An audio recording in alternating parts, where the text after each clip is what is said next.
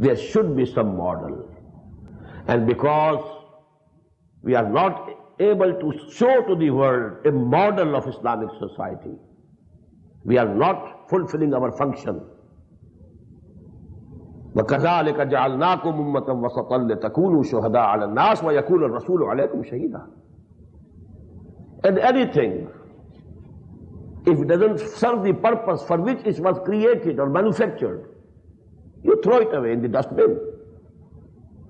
The pen is meant for writing. If it no more writes, throw it away. Everything, every article. If it is not serving the purpose for which it has been made, it has been manufactured, what's the place? Garbage. That is why this ummah is in garbage today. It's the garbage. Where do we stand?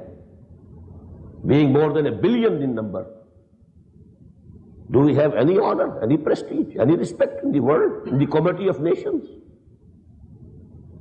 Do we have any say in the international affairs? Our resources exploited by others. Our destiny is controlled by others. Even our budgets dictated from somewhere else. This is the garbage. Why? Because you are not performing the function assigned to you. You were made an ummah for the sole purpose to be witnesses of Allah unto the whole of humanity.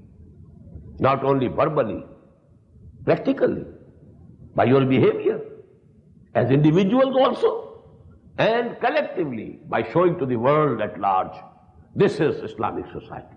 Come and see. This is the Islamic state. This is the Islamic economic system. This is Islamic brotherhood. Here is Islamic equality, fraternity. Here is Islamic freedom. And what a balance, and what a just social order. Until we succeed in establishing Islam as a total politico-socio-economic system in any part of the world, this punishment which is coming to us from Allah will continue.